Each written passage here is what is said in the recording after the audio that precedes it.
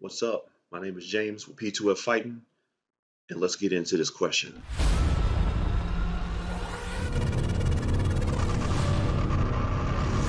All right, so I got a question on Quora, which is the platform that I seem to be getting the most requests from.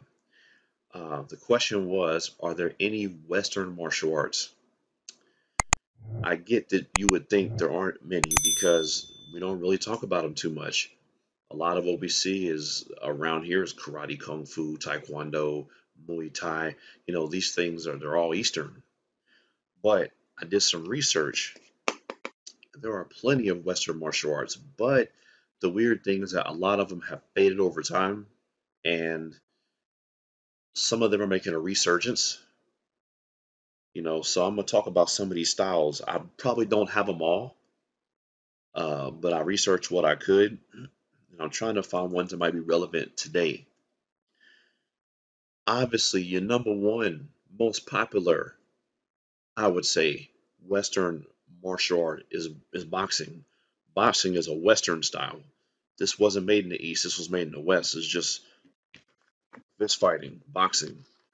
Boxing is very Western. So that is your first one that's considered Western. So Western is going to be anything that is European or in the Americas. So not in your Asian countries, not on the East, all European and Americas.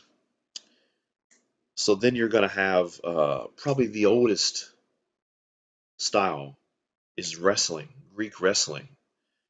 They had, looking at my research here, they've had pictures on walls and research on wrestling from 600 BC.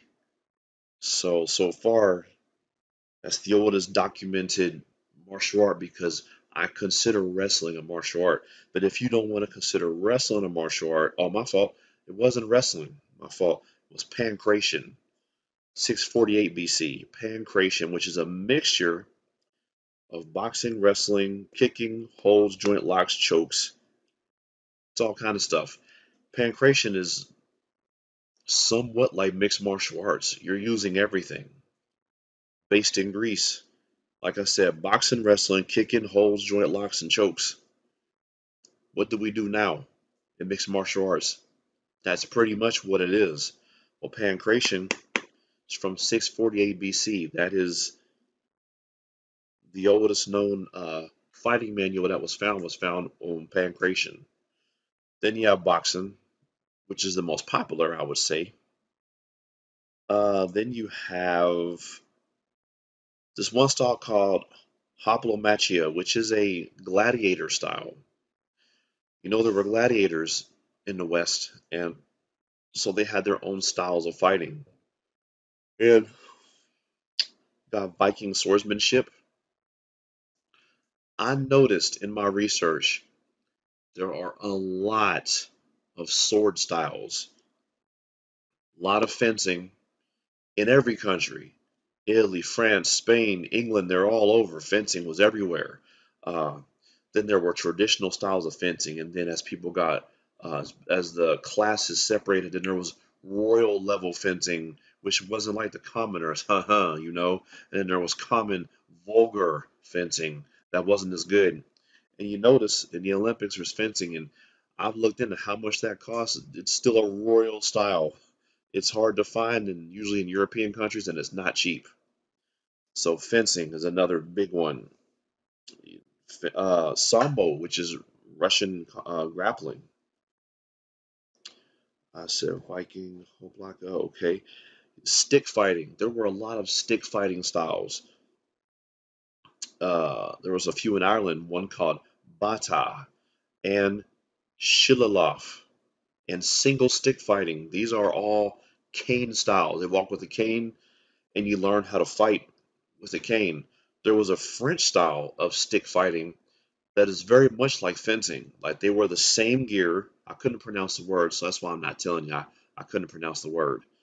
Uh, if I find it again, I'll stick it in the video. But yeah, they wore the same as fencing, and they had a light cane, and they used it like a rapier. but it was a cane.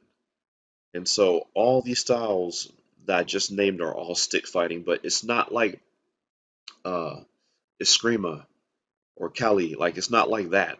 These are cane styles with canes, and so they learn how to use canes to fight. And a lot of the upperclassmen had canes, and they learned, how to fight with those canes. Folk wrestling.